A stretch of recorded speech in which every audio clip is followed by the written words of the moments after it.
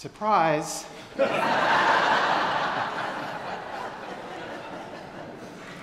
Okay, so y'all have a surprise this morning because no, I'm not Matthew. We all know that. And I had a surprise last night at 8:22 when Matthew called to tell me he was sick. So I'm really sad that Matthew's sick, but I am standing in for him. I'm pleased to offer the sermon that he prepared. I have modified it a little bit to make it a little more deliverable for me, but the message is Matthew's, and so we are proceeding. I will say, let's say a word of prayer for the Ruffner family. The illness has passed through their home, just about through all of them. So we pray for Matthew and for the children, especially as they recover. Today we continue our sermon series, Listening for the Heartbeat of God, and this week we are especially focused on listening for God's heartbeat in all things, And we're turning our attention to the 46th Psalm. So I invite you now to listen, that by faith you may receive God's word for you this morning. God is our refuge and strength, a very present help in trouble. Therefore we will not fear, though the earth should change, though the mountains shake in the heart of the sea, though its waters roar and foam, though the mountains tremble with its tumult. There is a river whose streams make glad the city of God, a holy habitation of the Most High. God is in the midst of the city, it shall not be moved. God will help it when the morning dawns. The nations are in an uproar, the kingdoms totter, he utters his voice. The earth melts. The Lord of hosts is with us. The God of Jacob is our refuge. Come, behold the works of the Lord. See what desolations he has brought on the earth. He makes the wars cease to the end of the earth. He breaks the bow and shatters the spear. He burns the shields with fire. Be still and know that I am God. I am exalted among the nations. I am exalted in the earth. The Lord of hosts is with us. The God of Jacob is our refuge. Friends, this is the word of the Lord. Thanks be to God. Matthew writes this: If I had $1 for every time I was told to just sit still in my life, let's just say I'd be able to solve a lot of the HVAC problems here at the church and far beyond. He says, I've always had trouble sitting still, staying in my seat in school, walking slowly through any hallway, staying on one task for more than 15 minutes, or taking in long lectures. If you are thinking, sounds like those are classic symptoms of a person with ADD, you are spot on. Although it wasn't until his Sunday school teacher, Ms. Beckham, also became his 9th grade science teacher, that he came to understand what ADD is. And then he found joy in the tools that he discovered that could support him. Matthew says, I should pause here and say that for much of my life, my ADD was something I felt ashamed of due to the stigma around those with ADD.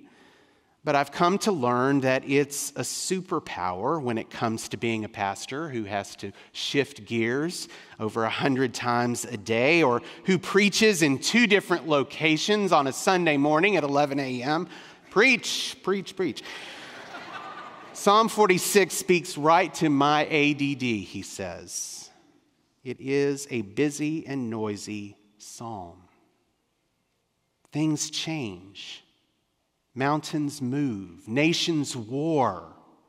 And in the midst of all the noise and the upheaval, God is present.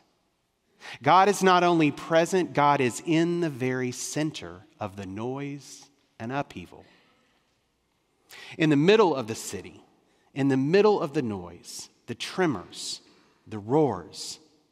To quote Martin Luther, a mighty fortress is our God. Ironic, ironically, a hymn some called the battle hymn of the Reformation. Ironic, given that the God we know in Psalm 46 wants nothing more than for wars to cease. Nonetheless, the image of God as a mighty fortress is to portray that God is grounded. God is solid and present amidst all the world, amidst all the things that the world may send God's way, which is a comfort, but it is also meant as an invitation to us. Even for those for whom sitting is no problem, hearing "be still" in the midst of the chaos of our lives and the shifting family dynamics, work expectations, parenting demands, both for our children and then becoming parents for our own parents. Well, any of that can make us feel like running away. Not to mention the roaring and foaming of waters of war, the displacement of people from their homelands, or the mental health crises that seem to dot the landscape all around us.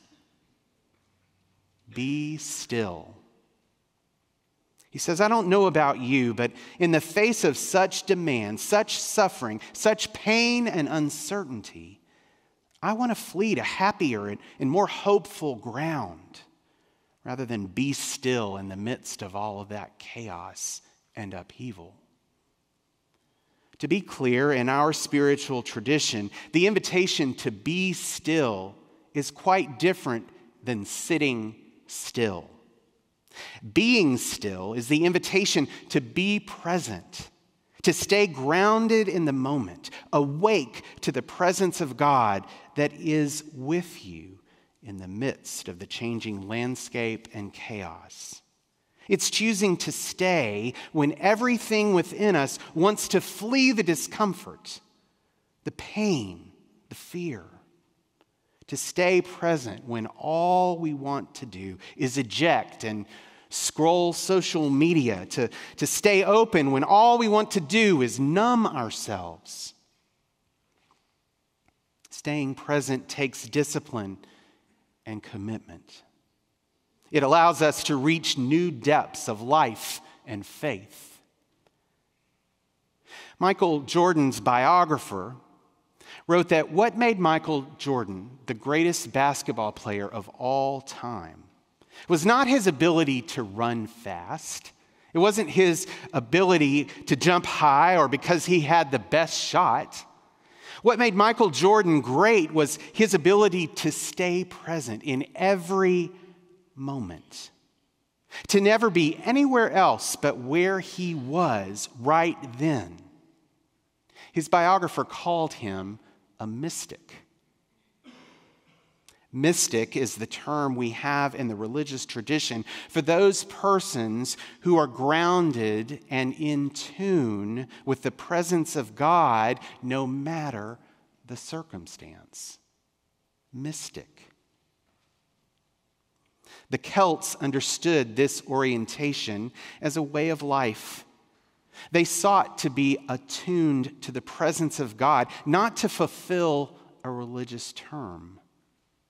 As the German mystic Mechted of Magdeburg said, "The day of my spiritual awakening was the day I saw and knew I saw all things in God and God in all things."